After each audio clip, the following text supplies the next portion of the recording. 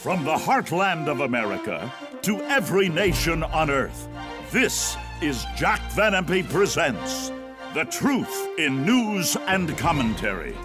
Here now are Doctors Jack and Rexella Van Impe.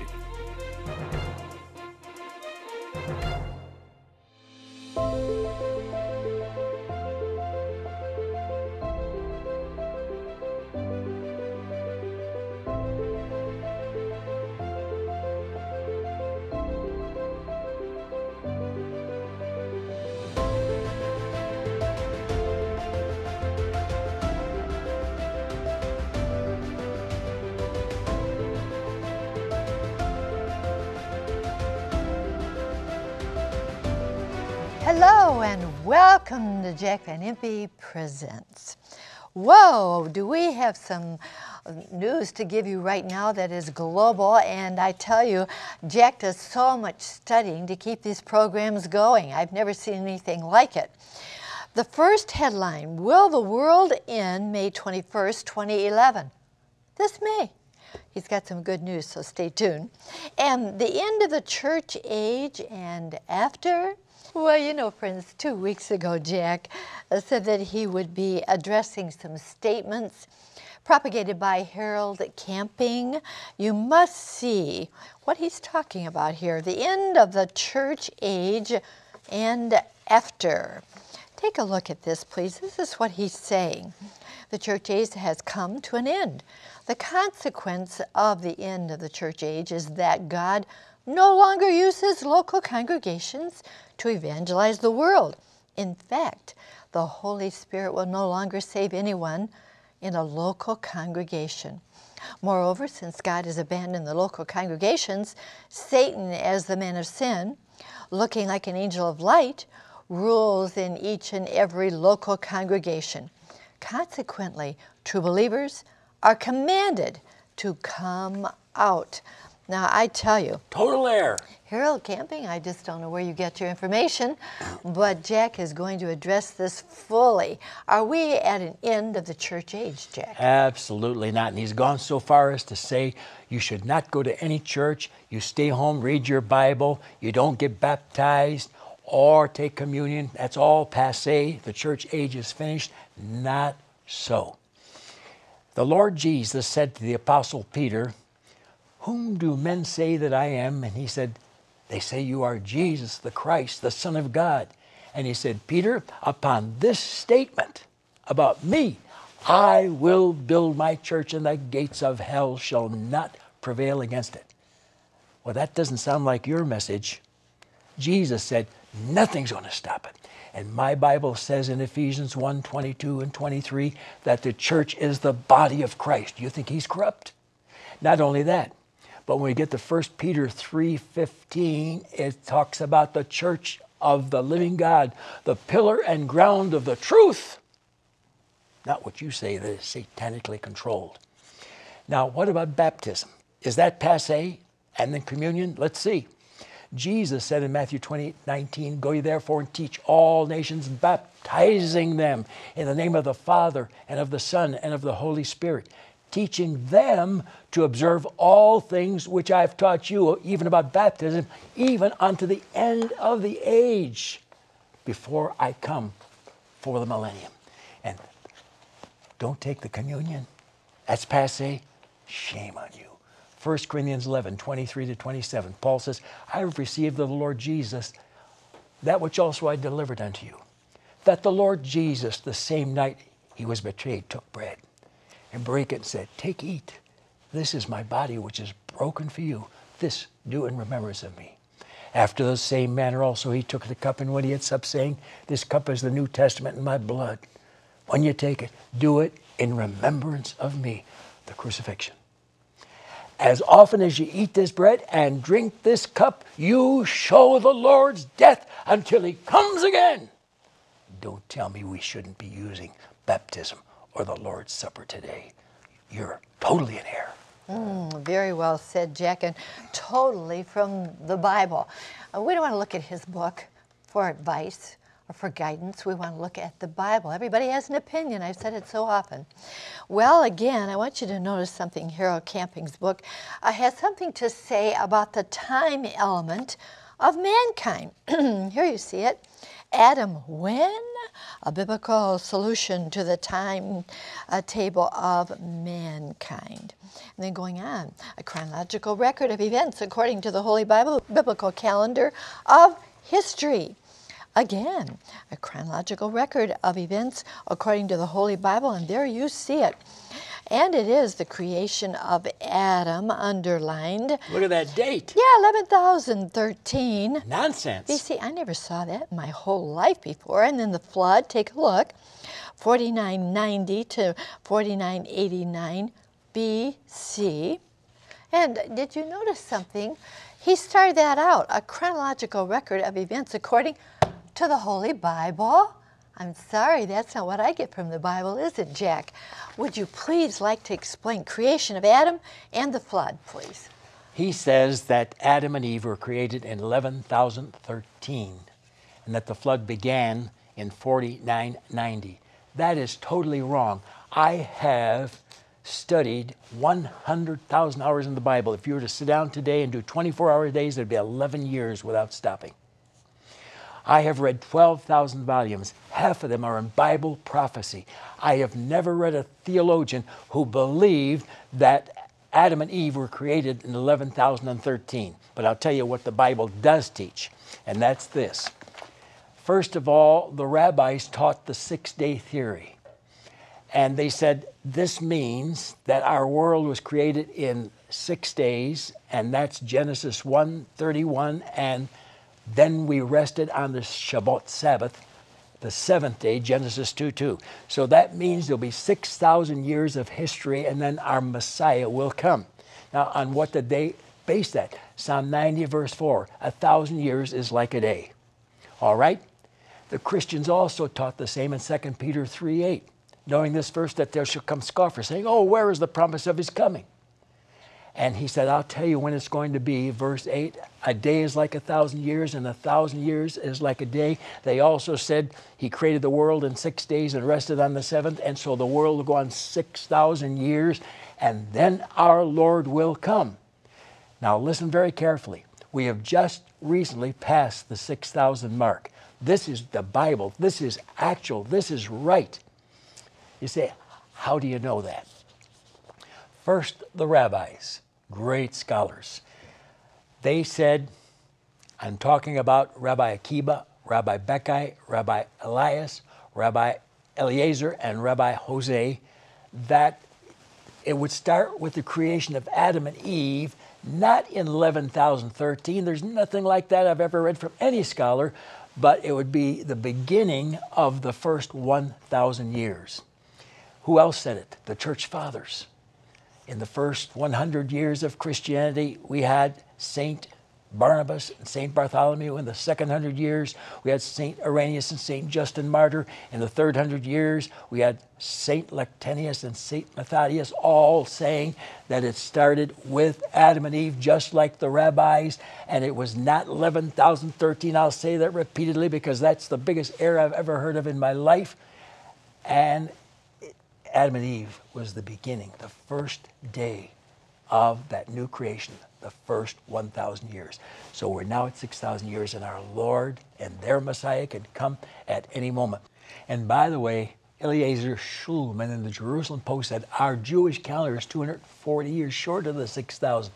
And then he discovered why, an error in the numberings of the Bible, and he says it comes out to 6,000 years with my correction, and it's right.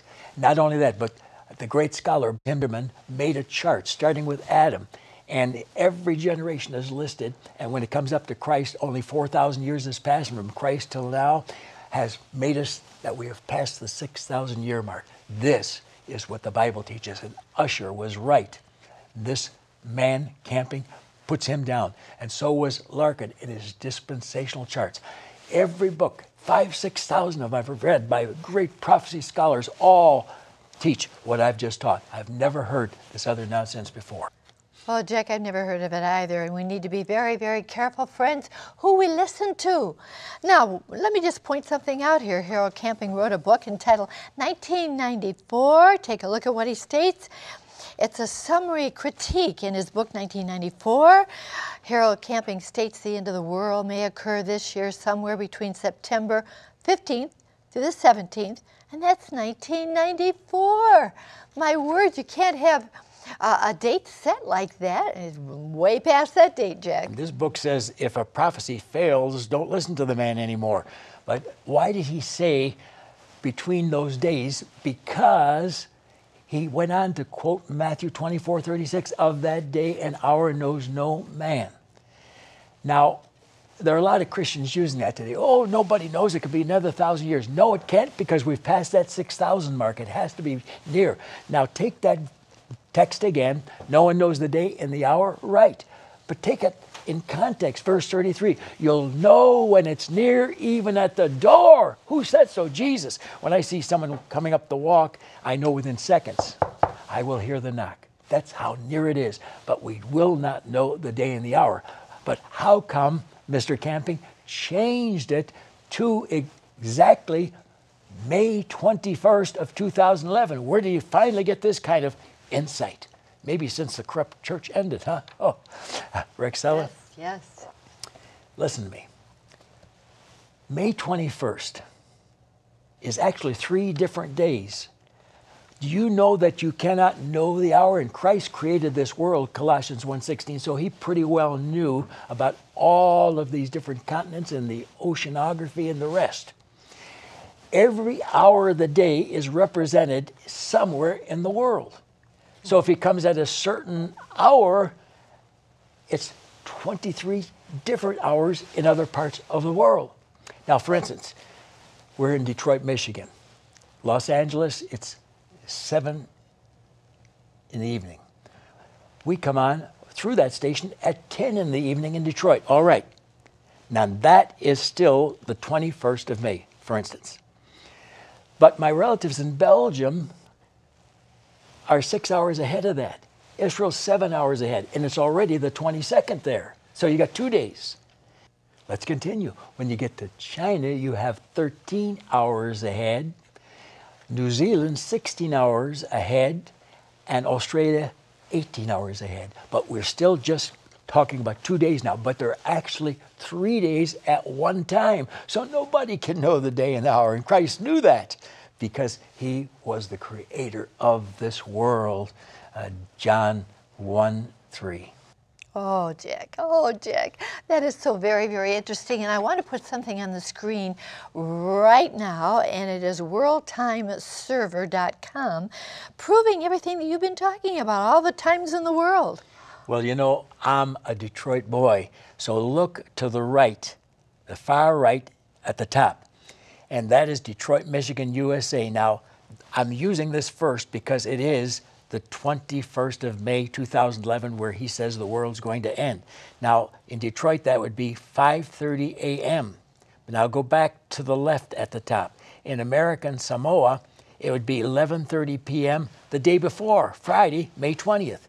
Now, down below that, Iceland would be 10:30 a.m. Saturday, May 21st, like Michigan. But then the Line Islands would be at 12:30 a.m., and that would be Sunday, May 22nd, 2011. You have 3 days simultaneous.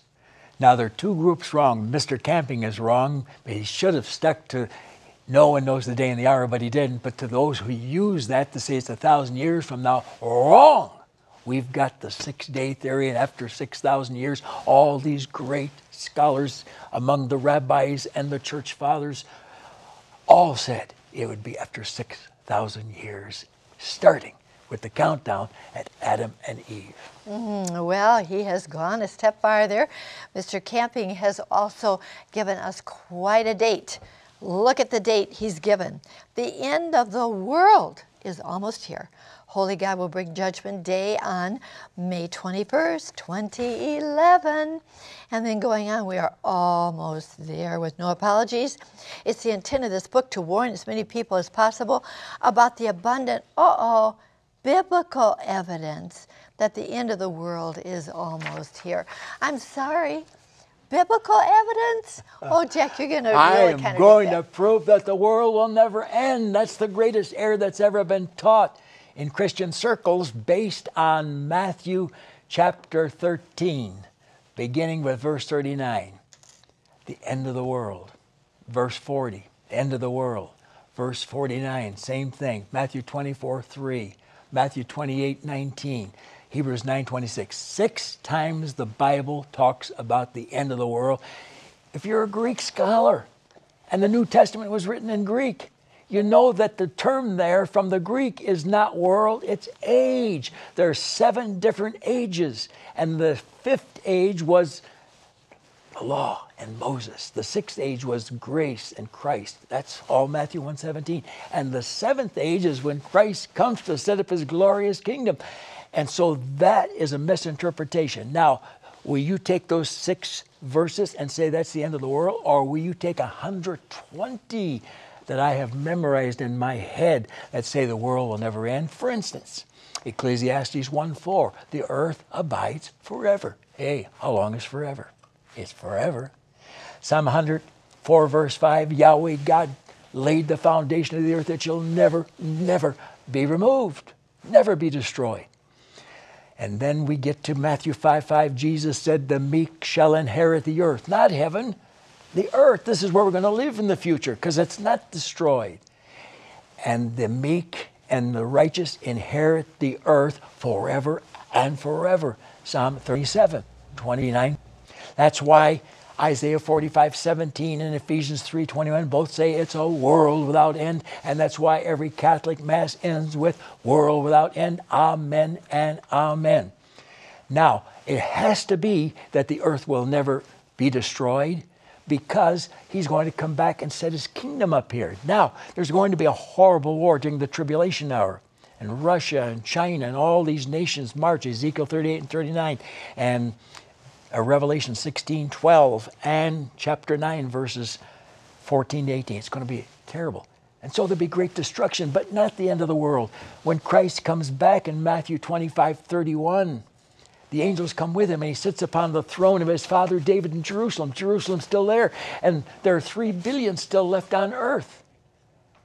So they didn't all get destroyed. It is not Judgment Day. Now Christ comes back, and now watch Matthew 24:3. What should be the coming and the sign of the end of the world? Can't be. Why? It has to be the end of the age of grace, because when you turn the page, he has come back to earth to set up his kingdom, and says in verse 31 to the saved, come and inherit the kingdom prepared for you from the foundation of the world. We're going to see in a minute that kingdom is on earth. Thy kingdom come, thy will be done on earth as it is in heaven. The prayer we all pray in Matthew. Now listen very carefully again. Well, what about these texts that talk about all the devastation? There are 2 words in the Greek, neos and kainos. Neos means a brand new creation. That's not what's going to happen. He comes back, and though we've been through a war, it's kainos, a remodeling job, a restoration, a renewal.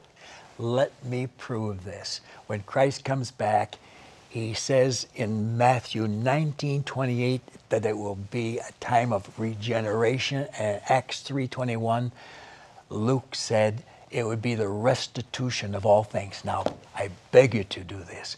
Look in Webster's dictionary for regeneration and restitution. Both mean a remodeling job, a renewal. And thank God, even the Catholic Catechism says the same thing. It's going to be renewed. So the world will never end. Well, what about 2 Peter 3:10 about the heavens passing away? Well, you have to have everything in the Word of God. It means the heavens shall be changed. Hebrews 1:12. There's going to be no end of the world. Sleep well. All right, Jack. Remember at the beginning of the program, I said that we were going to give you good news, and I'm going to give it to you right now along with what Jack just said. It has to do with the cover of Christianity Today. Whoa, there it is, praying thy kingdom come. How true. And God's kingdom is a real government. It's not abstract. It's a real government. Now, there has to be a world here in order for God to bring his kingdom here. Now, this is good news, isn't it? The world is not going to end. It's not going to end, Jack. If Christ is coming to set up his kingdom, the world has to be here, like Rexella said. And we see him coming royally, majestically in Revelation 19:11. And as he comes, the armies in heaven follow him. Verse 14, that's the saints who are raptured, returning with Christ to rule with him in that kingdom. And that is, of course, when he comes as the King of Kings and Lord of Lords. The King of the Kings, there's a government there. And Lord of the Lords, verse 16. To rule and reign for 1,000 years, Revelation 20, verse 4, okay? Now, wait a minute. That's only 1,000 years. Then he is recommissioned in 1 Corinthians 15, 24 to 28. And Revelation 11:15 says, the kingdoms of this world are become the kingdoms of our God and his Christ, and he shall reign forever and forever and forever. Not just 1,000 years. Oh, is this exciting? We believers shall rule and reign with him 1,000 years, as already said, Revelation 20, verse 4. But in Revelation 22:5, we reign with him forever and forever and forever. Here on earth, it can never be destroyed. It's never going to end. That's a misinterpretation of the 6 verses I gave you earlier. And Isaiah 9:6 says, unto us a child is born, virgin birth, unto us a son is given. That's when he comes as the king, and the government shall be upon his shoulder, and of his government and peace there shall be no end. And oh, Rexella, I love this. The angel Gabriel appears to the Virgin Mary, and he says, your son Jesus shall be great, and he shall be called the Son of the Highest, and he shall sit upon the throne of his father David in Jerusalem, and he shall reign over the house of Israel forever and forever and forever and forever. And I could keep on saying forever, because that's how long it's going to be. That new kingdom, eternally on earth. Sleep well, the world's not going to end. All right, we know the world is not going to end, but, you know, the Lord could come back at any time. We don't know the day or the hour, but he's coming back not to destroy the world. But, you know, friends, I just want to impress you with something. Everyone is valuable to God. You are valuable to God. He loves you. He died for you. He wants to be your Savior. Oh, Jack, we need to be prepared for the coming of the Lord, no matter when it might be.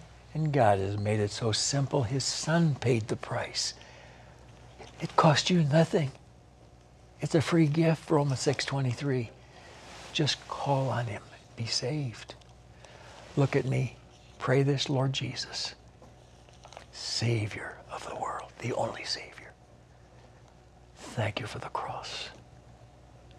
Thank you for dying, suffering, agonizing, as you shed that blood for me to cleanse and save me. Now, Jesus, today I take you into my heart as my own Savior.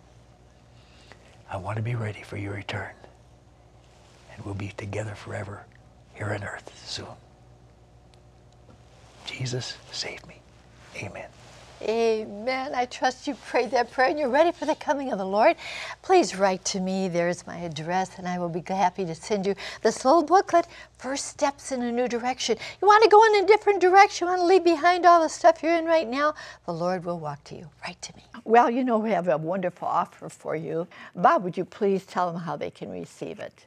To order your copy of the book God's Good Plan with the bonus DVD, Terrorism Accelerating but Peace Coming, have your credit card ready and call toll-free 24 hours a day, 1-800-JVI-7777.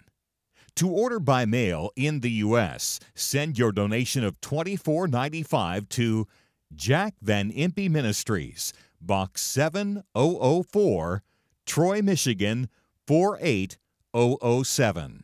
In Canada, send your donation of $24.95 to Jack Van Impe Ministries of Canada, Box 1717, Postal Station A, Windsor, Ontario N9A6Y1. Thank you so much, Bob. Please order God's Good Plan, because we are also going to be enclosing in an extended DVD that you will want, because we're giving more information.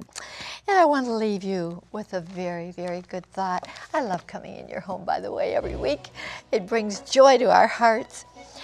You know what, friends? To know the Bible is good, but to know its author is better. How true.